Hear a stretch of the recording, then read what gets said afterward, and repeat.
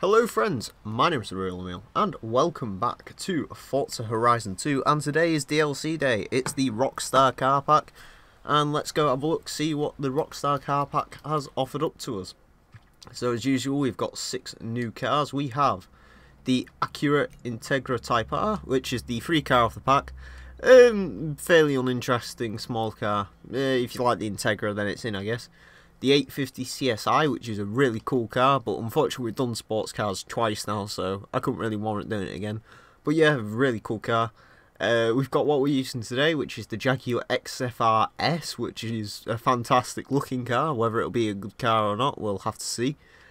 We've got the 2015 Subaru Impreza WRX STI, which is a pretty awesome car. Again, we've covered Modern Rally before, but pretty cool car.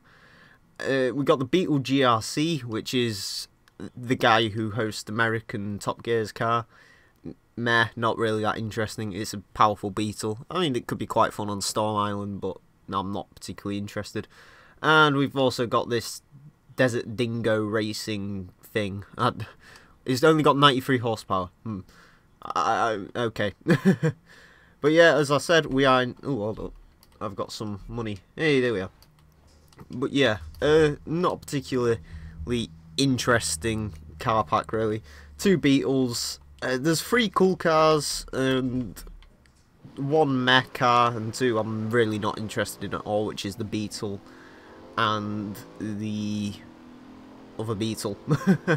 Yeah, I'm not particularly happy with this pack.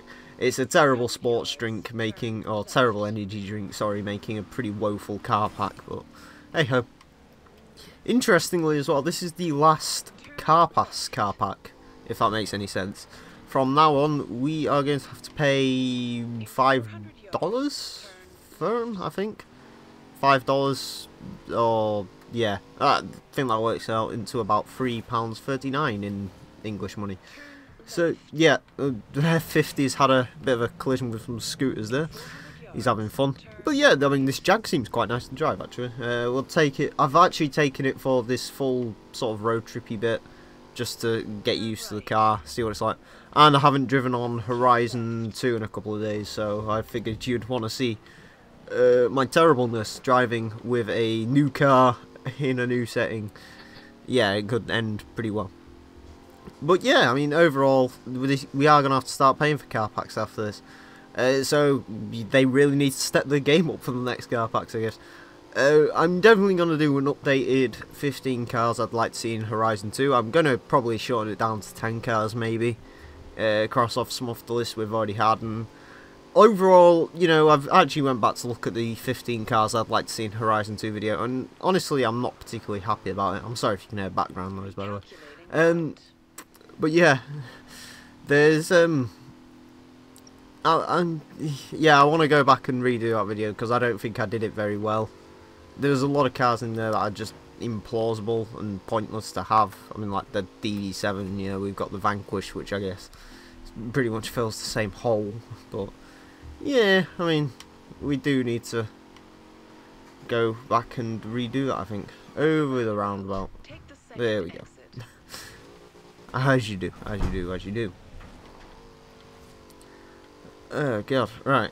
But yeah, I mean, this Jag seems quite nice to drive. How fast can we go?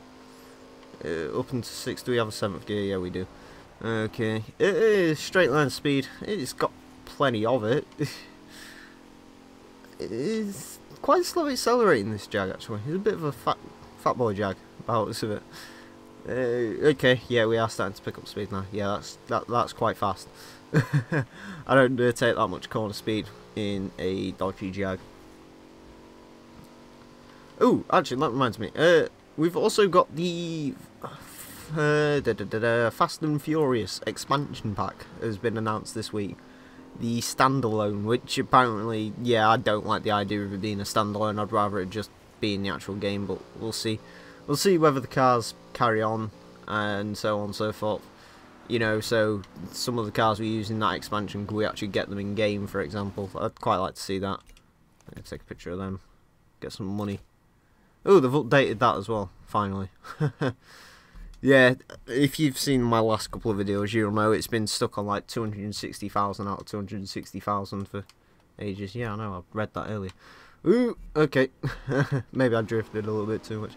But yeah, I mean, that's been exciting. I'm pretty hyped for that, actually. That could be quite good if they do it correctly. There has been Fast and Furious games in the past. There was Tokyo Drift the game, which I quite liked. The money was hard to come by in it. I ended up going broke, but I mean, I didn't find it too bad. And there was a few, I think there's been a few terrible mobile games, as well as some terrible garbage on the Xbox Live Arcade, probably. They're probably the same thing, knowing the way distribution works nowadays. Gallardo there. You don't see them in game. I don't get why they've put the Gallardo there, but you can't buy it, or at least, I don't know, maybe they've finally updated it so you can, I'm not sure. But yeah, I don't really get why that's there. I presume it was because the Huracan didn't exist until very, very late in the... Actually, no, it was the cover car.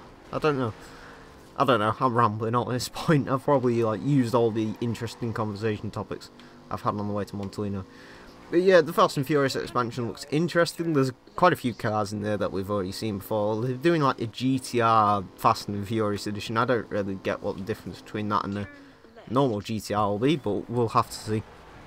We'll also have to see what sort of map it's in, whether it's going to be in the big Horizon 2 map we've got, or whether it's going to be a cut down version of it or something. Is there any... Oh, right, there's another race up there. Right, we'll definitely not do cross-country in this car, because I don't think that's going to end very well. But we are going to have to do... We'll do that. Looks interesting enough. 1 minute. Yeah, I thought I had a Steez coming. Apparently not. Anyway, got some XP for road trip into Montalino. I love the look of this car. It looks fantastic. I like the XK. Or this is the XF, isn't it? Yeah. Yeah, I get confused with the new Jaguar naming system. But yeah, the XF standard is a very nice car. I love the XFR, but this thing looks absolutely monstrous. I presume it's supposed to be pretty much the same as the XFR or X. Yeah. It's confusing. We had the XKR on the show a couple of months ago now. And I like that car very, very much, so this seems to be the XF version. And I prefer the XF over the XK, so, I mean, yeah, I guess it's a much better car. I am worried about the handling. On the way up here, it doesn't seem too bad, it doesn't seem too slidey, but we'll have to see what it's like once we get it on the road, in a racetrack even, and we're actually starting to push it. We'll have to see what sort of speed we can get up to. How long we've been recording for? 7 minutes, okay, we're alright. Okay, get through 2 events and then I can end it off. I might get a different car out for the next event, we'll see. What we got on the field? A few Audis, lots of Audis. I have the RS6 there, I never used that car, maybe I should at some point. M3s, and that the new Lexus, the horrible, ugly Darcy F thing, whatever it is. The one that was on Top Gear last week, and it was terrible. Which, ironically, is quite amusing. They were on about how terrible it was, or Clarkson was on about how much he hated it, and then FailRace released a video the next day saying how much he liked to drive that car. So I don't know, maybe it's good in the game, I'm not sure. But it sounds pretty terrible in real life. It looks hideous as well, I hate it. I think it's a very much love it or hate it car. Yeah, it's very much all angles, and I don't like it.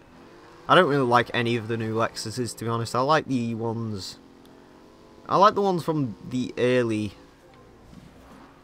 parts of this decade. Yeah, there we go. I can get my words out. You know, the ISF and the LFA and all of that, but I don't particularly like... I should really turn notifications off. I just realised they're popping up. Also, I think my controller's probably going to run out of batteries at some point. I believe they've turned the vibration off on it, because I can't feel anything from it. So, gotta get up in front. I've got to say, this Jag, when it's actually being pushed, I don't know whether it's just because I'm botching gear changes or something. I won't really know until I look back on the video. It doesn't seem very good at racing. The handling, it does want to slide all the time, which, don't get me wrong, I love a Jag that slides. The F-Type, for example, is actually quite a slidey car. It's not a particularly good race car, the F-Type. However, it's a barrel of fun. honestly, if I'd say my favourite car in Horizon 2 to drive and how much I've driven it and everything, the F-Type probably comes out on top. I've driven that car many, many times. I think it's... Ooh, it might hold the record for being in the most number of videos, I'm not sure. I think my final video on Horizon 2 will definitely be in the F-Type. Well, not final, but I mean the final one before Forza 6 comes out. I think I'll definitely have to jump back in the F-Type for one final go around, because that's been a very fun car to drive. Okay, I don't even think we're going to get top 3 in this race. I've got to be honest, I do not think it's going to happen. It seems we haven't really got that much... well, trees. Yeah, it would appear we don't have that much speed in the Jag. It, like I said on the way up here, it's slow accelerating, or at least it feels it compared to other stuff I've been driving recently. What was the last thing I drove on here? I don't remember. But yeah, it definitely doesn't feel particularly quick on the acceleration. The handling is just a little too slidey. The F-Type, yeah, it's pretty much the same thing, but the F-Type has acceleration on its side, whereas this doesn't really have the acceleration. I still absolutely love it. I think it's a fantastic looking car. Probably my favourite new super saloon, as it were. But, I don't really think it's particularly good at racing. Can we at least get top 3? I don't even think we're going to get top 3, to be honest. We're going to go in that, obviously. No, I don't think we are going to get top 3, you know. It's a shameful display. There's another F-Type, or XF. I don't even, I'm going to give up. Jaguar, stop naming your cars after initials. X-Type was okay. XFR-Type or whatever. XFR-S or whatever this car is called now is a bit confusing.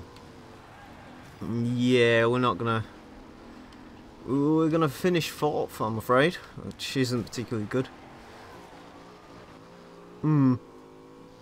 Yeah, not a particularly good display there, unfortunately. But hey, you know, you win some, you lose some, I guess. We should be alright. I don't think I'm gonna have to restart that race. I think we'll be alright in championship standings and everything, but yeah, unfortunately, not a particularly good display for the Jag. Right, I think for today, friends, that's going to end us right there, because I did the road trip up here, which has actually taken a while, and I think that race took quite a long time as well.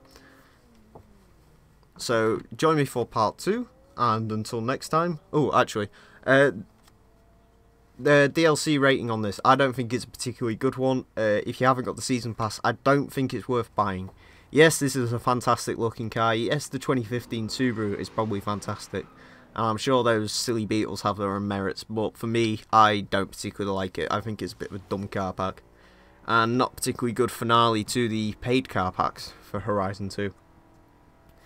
But anyway, friends, my name's been TheRealEmile, and until next time, farewell.